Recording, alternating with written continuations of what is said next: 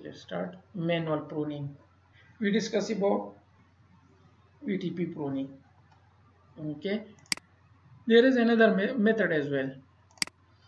Suppose in this case, if I go here and check them, show interface trunk, they say I can take data for VLAN 110 and 20 because both sides have the same. If I come here, they also say 110 20.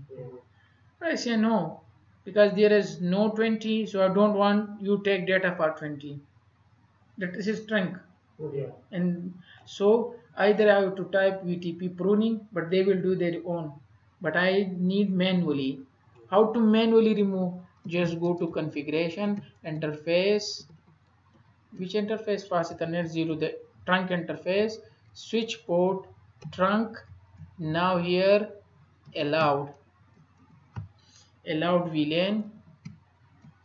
We have add all except none remove. It's up to you, can do it. At the moment all data are going on all VLAN 110 and 20. Let me none. I don't need any data to go from this VLAN to this VLAN. Remove them. Let's check them again. Is there anything? Nothing. Even though both switches have VLAN 10 20, but data for VLAN 10 will not go here. When it is reached to trunk will say somebody prune me that they don't take the data for anything. Yeah. So I will discard, I can't take your data to the other side.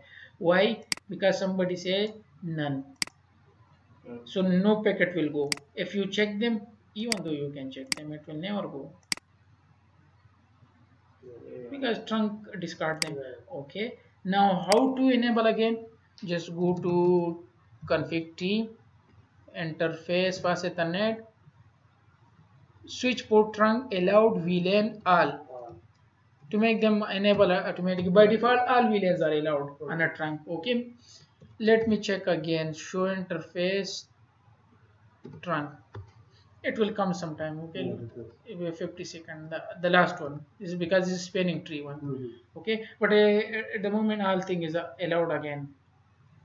Okay, so the same thing you can do it to just enable 10 and 20. Okay, let's come on now. Along will take.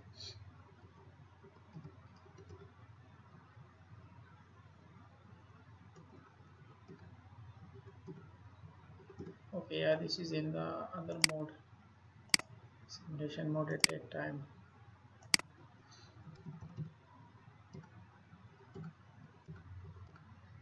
Okay, let them take, because show spanning tree VLAN 1 is in a listening stage. It's learning, so that's why it's take time. You will say why you are waiting for this. So again in the stage it will come. Now let me go until this come. Oh, come on. Yeah, it's come. Okay, now what to do? Let me go to the same interface fast Ethernet 0/1. It was 0/1 switch port trunk allow. Now what I will do? VLAN, we have a lot of option. Add all except none. None we check, all we checked. We can add them, either remove them. I will say remove. Which one? 10. Okay, let them check now. Is there any 10? No. The other will take time because again spanning tree. It will go. It will show me 120 only. Okay. Again, I'm going to config interface fast Ethernet 0/1 switch port trunk allow VLAN. Now I can add 10